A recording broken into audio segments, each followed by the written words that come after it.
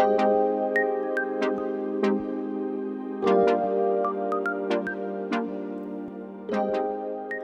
there. Welcome to On the Flip Side, a podcast for anyone who wants to live their best sales life. We're going to be talking to buyers, sales managers, SDRs, and A's about things like what does it take to be a great sales manager? Or how can you go home happy month after month? So let's dive right in. Hi, folks. Good morning, afternoon, and evening, depending on wherever it is that you're joining us from. I'm Kushal from Wingman, and I will be hosting the super duper episode of On the Flip Side Live. I am so excited for today's, which is going to be all about hiring and onboarding and really building your dream SDR team. And I'm even more excited to be introducing our guest for today, Kyle Coleman, who is the VP of Revenue Growth and Enablement at Clary, and a very respected and loved sales leader, and also gets a little bit of social media flack at times for all of that SDR love as well, which we'll get to a little later in the segment. Kyle, it's so great to have you on the show today. Thank you so much. It's a pleasure being here.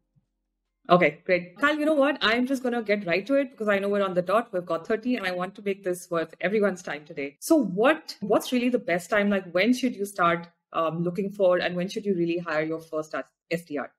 This is an excellent question. And like any good question, the answer is it depends. It depends on how much product market fit you have, how well developed your product is, how ready your company is to support customers. But all that said, I think the sooner the better. And the reason I say the sooner the better is because what an SDR can do for you is help you really pressure test message resonance in a very fast way.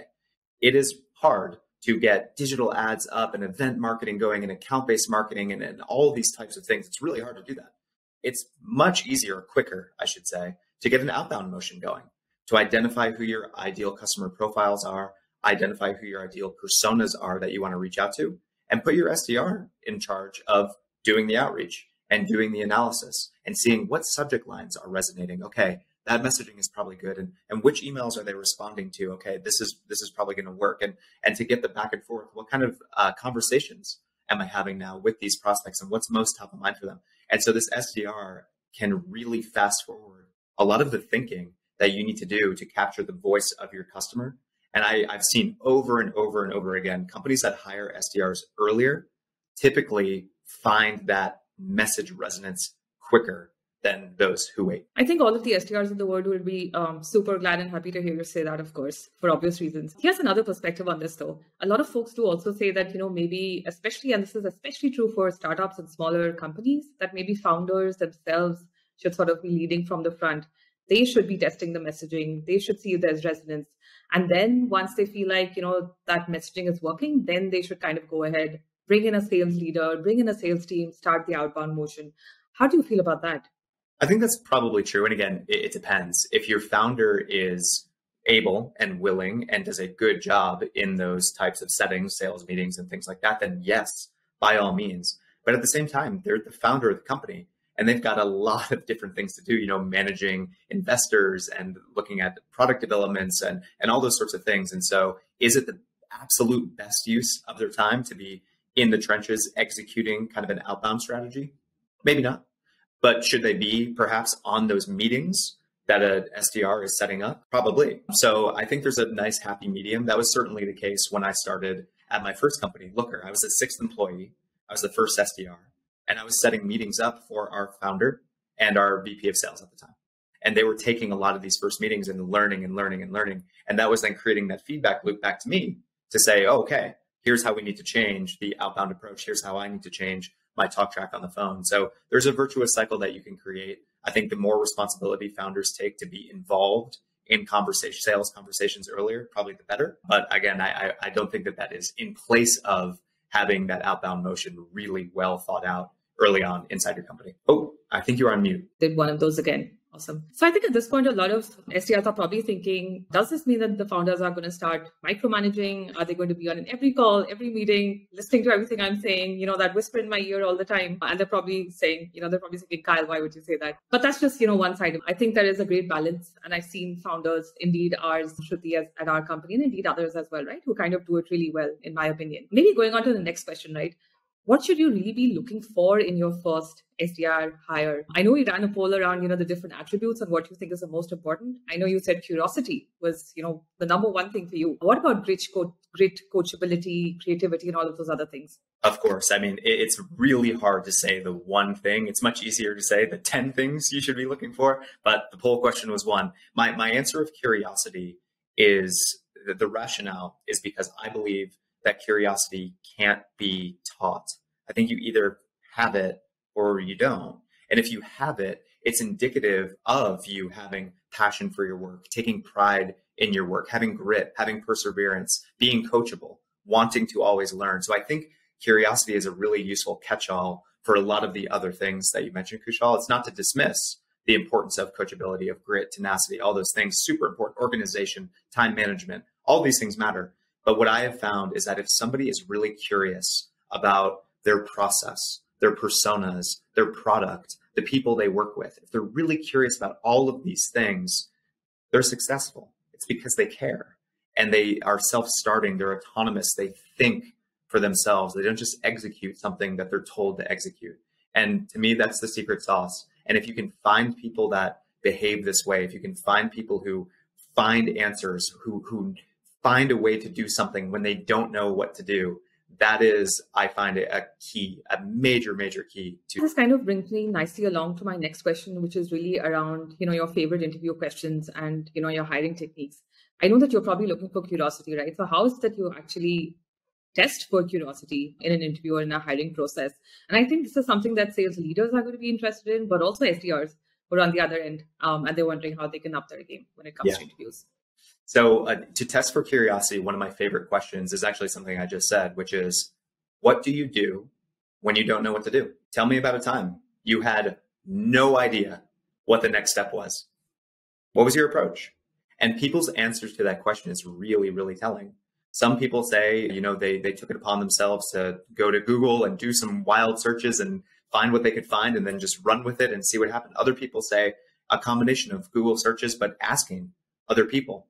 Some would say, I tried to learn from somebody or something that was similar to the experience that I was trying to replicate. And so people go down a few different paths. The bad answers are people who say, I didn't know what to do. I got flummoxed and, I got kind of stuck. And that does happen. People do say that. But what do you do when you don't know what to do? One of my favorite questions. And of course, it's not just that question. It's then you drilling into the scenario that the person is talking about and getting kind of the layers of their thought process. Because that's what you're really trying to understand in an interview is, how does this person think? How does this person solve problems? What do they care about? What's important to them? So that's one of my favorite questions.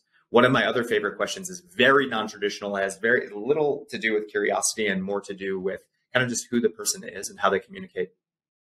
And what I ask them is, instead of like, pitch me your product or pitch me my product, sell me Clary, I don't ask that question anymore because I found the answers to be basically an exercise in how well can they read my website. It's like, that's not that interesting to me. And so now what I ask is, pitch me your passion. What is the thing in your life that you lose time when you're doing, you lose track of time, or you talk people's ear off about? Like, what is that thing for you? And what I get from this answer, Kushal, is I see them light up. I see them sell me on something.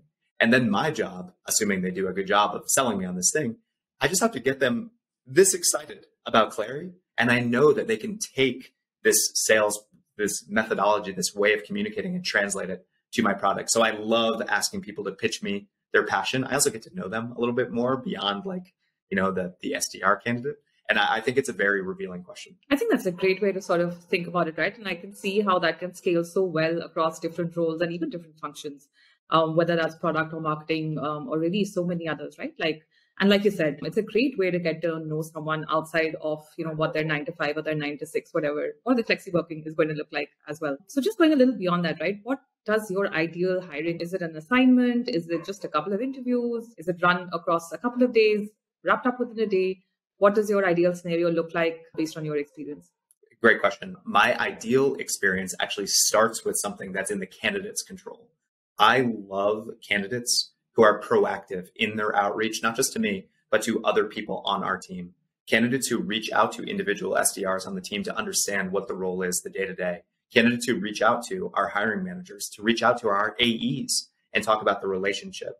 People that are proactive, they get immediately to the top of the pile. I want to see people exhibit the skills that I want them to exhibit in the role prior to speaking to them.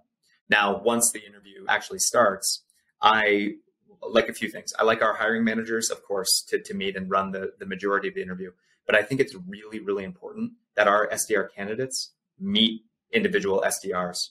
And typically we'll do this in pairs, where a pair of our SDRs will speak with the candidate, just have a pretty informal discussion about what is the day-to-day like? What are the things that go really well? What are the things that you struggle with? Really tell it to me straight. It's so important for candidates to get as much context as possible about what the job actually is. And there's no better way to do that than to get individual SDRs on the phone or on the Zoom with our candidates. So I don't skip that step. We do some sort of assignment, which is more of a written assignment to assess their research skills and their written communication skills. We don't do any sort of like phone assignment really at all. And that's typically a pretty comprehensive way to say, what is this person really bringing to the table? Got it. And sort of, going a little bit ahead, assuming, you've sort of found the right candidates, you've closed them, they've joined. What does your ideal sort of onboarding experience look like? And how long do you really think it takes to ramp up an SDR? This is one of the topics that I get the most flack for from other people in the space, because I personally believe that the role of the SDR in 2022 is much more complex, much more multifaceted, and therefore much more difficult than it was 5, certainly 10 years ago. And what I don't believe is the best way to ramp people is just say, all right, day one, week one, throw them on the phone, let them fail, let them learn from that failure, trial by fire sort of way. I think that's a little bit too much too fast. I think about onboarding as being truly an 8 to 12 week sort of exercise. And depending on how much experience they're bringing in, if they have experience bringing in, we can skip some of the tool certification and things like that. But I think it takes 1 to 2, maybe up to 3 weeks for people to really feel comfortable with messaging. And so we do certifications on phone cold calling, voicemails, email writing, personalized email writing, LinkedIn work, video messaging, tool certification so that you know how to use LinkedIn Sales Navigator, and you know how to use Salesforce, and you can use Clary, and you know all these things that you have at your disposal. Sixth Sense is one of our key tools. And then in that kind of week 2, week 3 timeframe, they have this foundational confidence where, okay, now we're going to graduate you into doing the job. Do we expect you to execute a full slate of activities? No. We expect you to do this sort of graduated work where maybe instead of 100 calls this week, you're going to make 20 to 30 and just see how that goes. We're going to learn from them. And instead of sending 50 personalized emails this week, let's try and write 15 and see how that goes. And then we work them all the way up and up and up until about week 8 or so, when they're operating at a fully ramped sort of cadence. And then I say 12 weeks because it takes 12 typically for people to feel really comfortable and proficient in the work that they're doing. I know who I'm going to call today. I know who I'm going to email. I know my account plan. I'm working well with my AEs. Like that to me is fully ramped. Fully ramped is when you have some sort of mastery of the work you're doing, proficiency in the work you're doing. And of course, there's still plenty of room for improvement, but you have a really, really solid foundation that you can start to build on. And it takes time. It takes a lot of time. I'm pretty sure a lot of sales leaders are thinking right now, oh my God, Kyle, you're killing me. 12 weeks on onboarding someone. But I see the virtue, right? And I'm sure a lot of leaders as well, SDRs themselves, will see the virtue in what you're saying, because you're right. It truly does take quite a bit of time to kind of understand the company, the customers, the tools, the skills, everything that you really need to do your job well.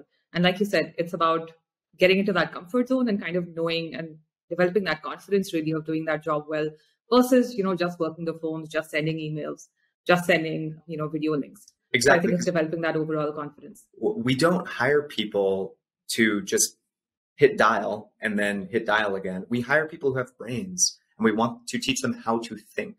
And so that's a lot of what our onboarding is. And I don't mean to say that 8 to 12 weeks, they're not productive. Of course, they're productive. They're doing a lot of the work. It's just ramped productivity on the path to full productivity. So sales leaders out there, I'm sorry to have scared you, but I'm talking about like operating at 60 to 80% of full capacity here, not zero. So take the time to develop the skills to make sure that your team knows how to think. and really understands a process well enough to make it their own, to change it, to evolve the process. If you're hiring people just to come in and follow a playbook that never changes, you're going to die. Like that is a recipe for failure. So the evolution comes from the people doing the job. And if you train them how to operate within a framework, how to think about their role and how to change that process, evolve that process in a useful direction, that's the key to sustained excellence. That sounds like an excellent point, really, Kyle, that, you really want your SDRs, your entire team really to be able to kind of take on what you've already built and really kind of tweak it, change it, adapt it to what's really working in the market. There's so many newer techniques, platforms that are coming up every day. Prospects are getting bombarded with so much today, right? So what worked a couple of years, maybe even months before, is probably not going to cut it today. Right. So you kind of need to be on the front lines. And I think that part about really getting feedback from the front lines and allowing people to really kind of change the playbook, keep on tweaking it to making it better, I think that's super key. I can see as a prospect, even myself who gets prospected, right? I can see how that would make a major difference as well. Kind of just going a little bit, what do you think is really the best way to be motivating, your SDRs and your sales team? What do you think they respond the best to? Is it, immediate shout outs for, jobs well done? Is it celebrations every time someone closes it? Is it a great comp package that, you kind of upgrade as soon as you can? What do you think works best? It's a really good question. And it depends. Again, I'm sorry to kick the answer here, but it depends on the individual from a recognition and a praise standpoint. Some people like public praise. Some people prefer it in private. Ask them. Hey, when you do a good job, and this is in one of your first one-on-ones with them, when you do a good job, how do you want me to celebrate that? Do you want that to be in a team meeting? Do you want that to be in a Slack channel? Do you want that to be in a one-on-one? How do you want it? Because I'm going to celebrate you in some way, and I want to make sure that I do it in the right way for you. So ask them about praise. Now, with respect to kind of motivation, broader motivation, the SDR job is really hard, as previously discussed. I don't think that's up for debate. The thing that I think keeps people motivated is the light at the end of the tunnel. They have to see that there is a pathway for growth for them. And growth does not necessarily mean promotion, although many times it does. It means being continually challenged, but also continually fulfilled in the work that they're doing. And so what you as an SDR leader, and really of any leader of any team, have to make sure that you're doing is keeping a really close finger on the pulse of what experiences does this person want or need to feel challenged and fulfilled. And again, secret here, ask them, what do you want? Many SDRs, I should say, go into sales. Many don't. Some people are more interested in operations or marketing or customer success or deal desk or whatever. And you have to find a way to give them exposure to those things so that they understand what options they have. And then you could design a growth path for them that's giving them exposure, giving them new experiences, keeping them challenged and fulfilled, and then ultimately, if all goes well, promoting them into that new role. So make sure that everybody always sees that light at the end of the tunnel, because some weeks are terrible as an SDR. Nothing works for you and you're really down. But if you have that long-term goal in mind that says, if I put in the effort, if I do my job the right way, if I work with my colleagues the right way, it's in service of this long-term goal. And I know I'm going to get there in 6 months, 9 months, 12 months, whatever that is. And if that goal is always there as like this beacon that they're driving toward, it gives more meaning to their work. It's not just about getting the meetings. Yes, that's a great feeling. It's not just about creating pipeline, although that is fundamental to a company's success. It's about personal growth. And if that is the main goal that your team knows you're always about, they're always motivated. So way easier said than done, but it's a shift of focus that's really more about the individuals and knowing and trusting that if you focus this way, the results will come. So what you're saying, Kyle, it really sounds like you actually have to care about your SDRs versus treating them as another piece of the machinery to kind of, keep your revenue up. Do you think people think of it in that way? What do you see across the industry? Unfortunately, yes. I think that a lot of sales leaders in general and SDR leaders view their people as numbers on a dashboard instead of people. And that's a huge mistake. Like if you ever lose sight of the fact that these are people, that they're not replaceable. They're not just cogs in a machine. They are people that have different ways of thinking, different goals, different ways to stay motivated, different aspirations. Like if you lose sight of that, you are in major, major trouble. And that it just becomes heartless. It becomes soulless. People don't care as much about the work that they do because they feel disconnected from the leadership. They feel disconnected from the company as a result. So yeah, I think a lot of companies, unfortunately, get too focused on the metrics and lose sight of the people, and it's to their detriment. And since we're talking about, motivating your team, etc., I know a while ago everyone was talking about the great resignation in sales, but even otherwise, right? Where people really were rethinking how they could work, where they could work from, and really what they wanted to do. In that world, I know a lot of sales leaders were increasingly talking about, how easy or difficult it was to kind of retain their existing talent and not kind of have it leave them, go somewhere else, a better place, maybe remote, whatever their motivations are. How do you sort of view that, and what have your own experiences been through all of this? People leave companies when they don't feel like their company cares about them and they don't feel like their leadership cares about them. And of course, there's compensation reasons, and it's more nuanced than that. And the sales market in particular is very hot right now, and offers are, there can be some pretty attractive offers, and if people skate toward that, then, more power to them. We lost 0 people on our SDR team, and we promoted 11 in the last 12 months. And it's because of this philosophy. Where can I sign up? Exactly. Clarity.com. It's because of this philosophy, and it's because our director of SDR, a guy named Alex, he shares the same exact philosophy as what we've been talking about today. He cares so much about the people on the team, and he works tirelessly on their behalf to make them successful in their role, but also to get them off the team. And it's these diametrically opposed things that is so hard as an SDR leader, where you want your people to be the best, and you want your best people to leave the team and graduate into something else in the company. And it's something that myself and Alex and the rest of our leadership team take tremendous pride in. Is the SDR team is the bench of talent for the rest of the company. We want people to move into AE roles, to marketing, to customer success. And then we have people infiltrated all across the business as a result. And that is a really, really good feeling. Hitting your pipeline numbers feels really good. Graduating people and looking at our little slide of SDR graduates where you can barely see people's faces anymore because there's so many of them, that's a better feeling. So that's what we try and chase. And really that philosophy, that mindset is what leads to retention. Kyle, I'm just curious, for a lot of folks, SDRs sit within the sales function. For some folks, they sit within the marketing function. How do you view this question of, which team SDRs really belong with, and, what works best in your experience? So I have the unique experience of having been at a super small company that grew. I was, again, the 6th employee that grew up to about 800 by the time I left. So I've seen a few different stages of growth. I've never been at an enormous, 50,000 person company. So I don't have that purview. What I can say is that when my previous company was super small, it was a huge benefit to be a part of the marketing team for the reasons that we already discussed. I was sort of the front lines for marketing messaging. And I was working very closely with contractors that were doing product marketing and website, sort of landing page copy and event marketing and all that sort of thing. And we were working really closely together to hone that message, to understand who our ideal customer profile was, to understand who our personas were and what they care about, what's most top of mind.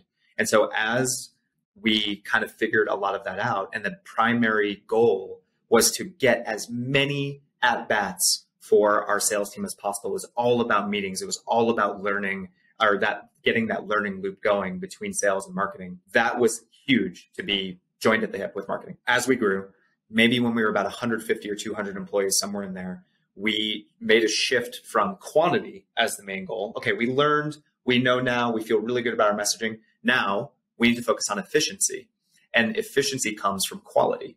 So we don't want to just throw everything over the fence at our sales team, but now we know ICP, we know personas, we have some good qualification criteria, we have a good SDR team.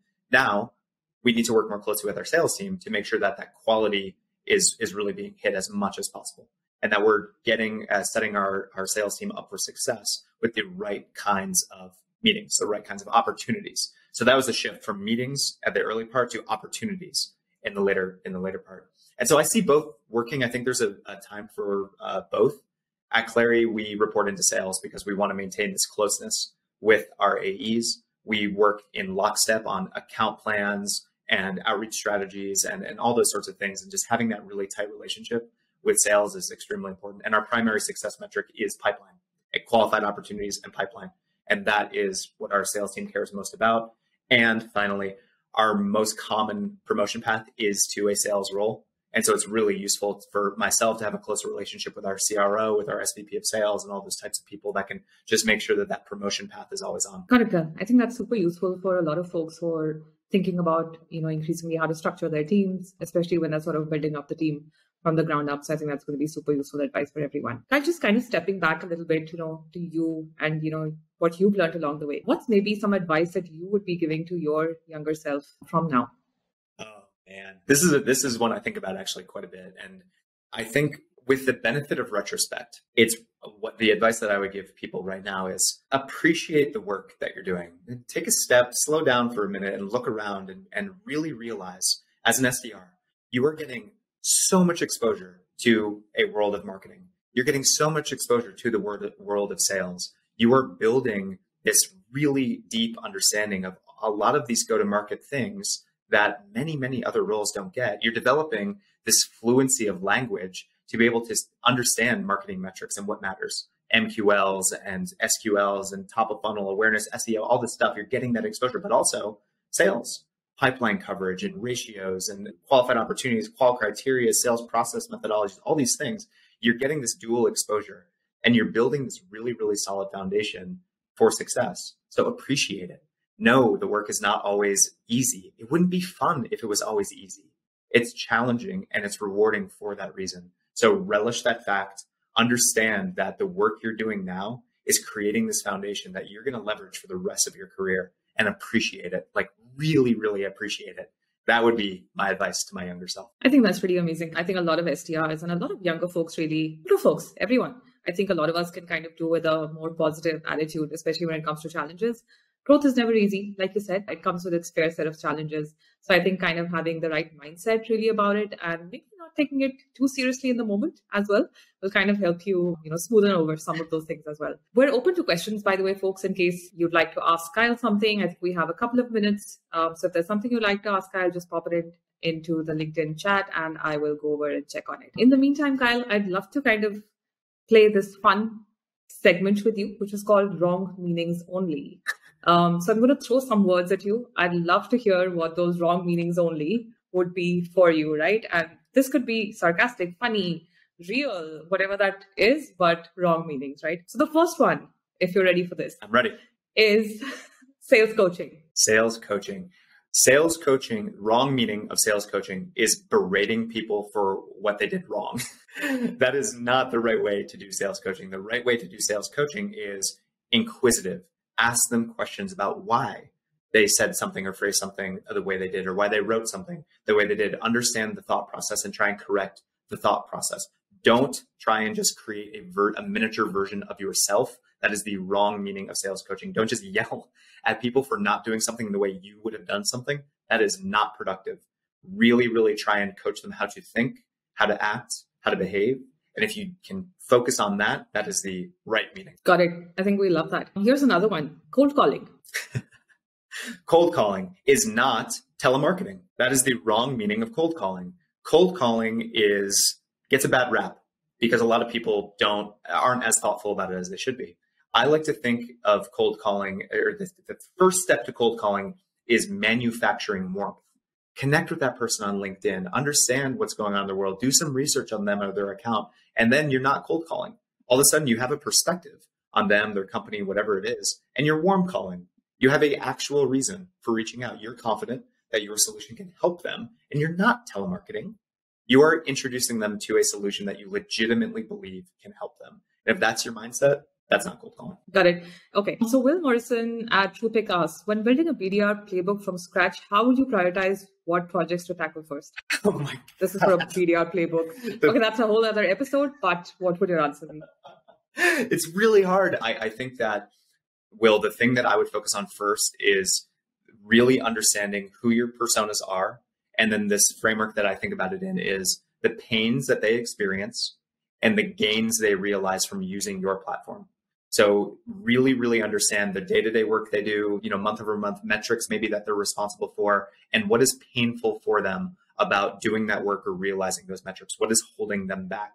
And if you can get kind of 6 to 8 main pain points that person cares about, and then you can position your solution as a solve for those pains, you're creating a framework that is extensible to cold calling and to emailing and video messaging and all the outreach that you'll ever need to do. So pains and gains as a first step for building out an SDR program, foundational, not the sexiest thing in the world, but super, super important. Yeah, I think most of, the important things aren't sexy work. It's a lot of grunt work. It's a lot of groundwork that needs to be done. Do you have time for one last question, Kyle? One more, let's do it. Awesome. So Vishnu at Nooks asks, hey, Kushal and Kyle, what are your thoughts on team call blitzes being a silver bullet for coaching, motivating, and hitting more activity? Team call blitzes, how do we feel about that? Love it. Absolutely love it, Vishnu. It's so good for camaraderie. It's so good for, as you mentioned earlier, Kushal, like, don't take it so seriously. If you're alone on a call and somebody is super rude to you, it's demoralizing. Like, it's sad. But if you're in a team call and somebody is super rude to you, it is hilarious. Like, people laugh. You forget that. You don't lose sight of the fact that, we're not out here curing cancer. We're out here selling software. And people that are rude, it's a reflection of them. It's not a reflection of you. And having that team call blitz, yes, great for activity, great for camaraderie, great for team culture, great for metrics, all of that, but really great for mindset. And that's huge. So big proponent of team call blitzes. Great stuff, Kyle. Thank you so much for taking these questions, for going a little bit over time, and really for sharing very openly and everything that you stand for and that you think about building up your SDR team. Really appreciate your time today with us. It's been a pleasure. Thank you so much. Thank you, Kyle.